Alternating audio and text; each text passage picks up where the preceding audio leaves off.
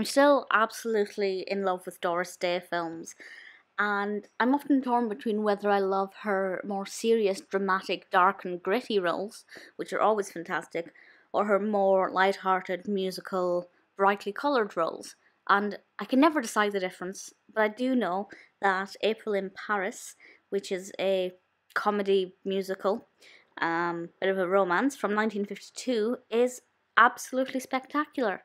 So as I normally do with these reviews, I will read the description on IMDb, talk a little bit about the narrative. There will be no spoilers, absolutely spoiler free. And then we'll have a look at some of the cast and just other random thoughts. This is unscripted, so my thoughts may be scattered.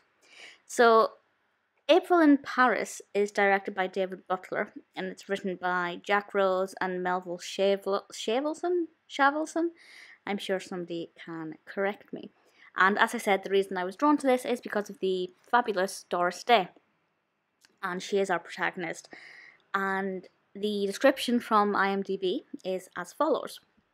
A series of misunderstandings leads to a chorus girl travelling to Paris to represent the American theatre, where she falls in love with a befuddled bureaucrat.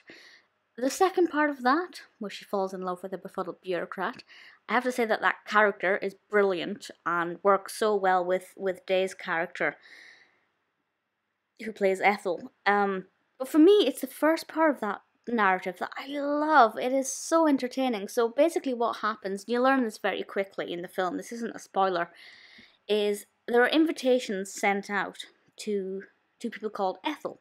One invitation was meant to be to invite her to, I don't know, perform at some cabaret or something. I can't remember the details. And the other was an official invitation to go to Paris to represent the US theatre. And the wrong Ethel got the invitation.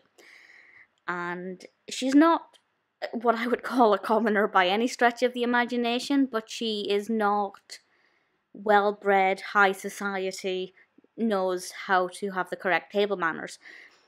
So obviously a lot of hilarity will take place when she's contrasting with these high society people, but I won't say any more about that. I don't want to tell you how it goes down.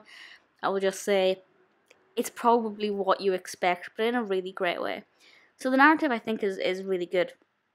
As I said, the romance aspect, I don't really care too much about, but it does provide a lot of the comedy. It's very much, I guess, a musical rom-com in some ways. What I love as well are the dances and watching Doris Day perform, especially in the beginning when she's getting ready to leave the show that she's currently doing and everybody's celebrating her and she does this wonderful performance and she's so full of life and vivacious and utterly spectacular to watch on the screen. She is so captivating, and I mean, it's Doris Day, she always is, but in this particular film it's just spellbinding. It's absolutely beautiful performance, and I really cannot fault this film. That's not to say that it's my favourite Doris Day film, it absolutely isn't. But really, when I kind of go through my checklist, the narrative was fantastic. The editing aspect was pretty simple. You know, this is the 1950s, we haven't got colossal CGI explosions and SFX and things. But, you know, it runs smoothly, it feels very fluid. And the acting across the board is great. We have a really good mix of characters that really help drive the narrative forward. The show-stopping performances from Day are immaculate. She really has the most gorgeous smile.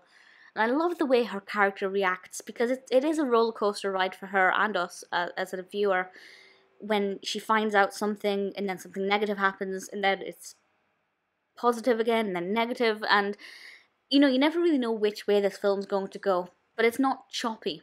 It does feel like it goes from one section to another without really ever feeling like it's forced. So that is just fantastic. I can't really remember the soundtrack, to be honest. It's not the most memorable. The musical performances are, but in terms of the additional music, sound effects, nothing really sticks out in my mind. And the setting all work really well, and as I said, Day is fantastic.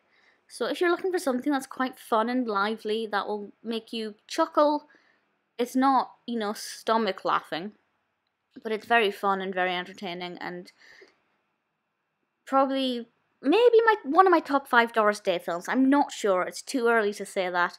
If you haven't seen April in Paris, I completely recommend that you do.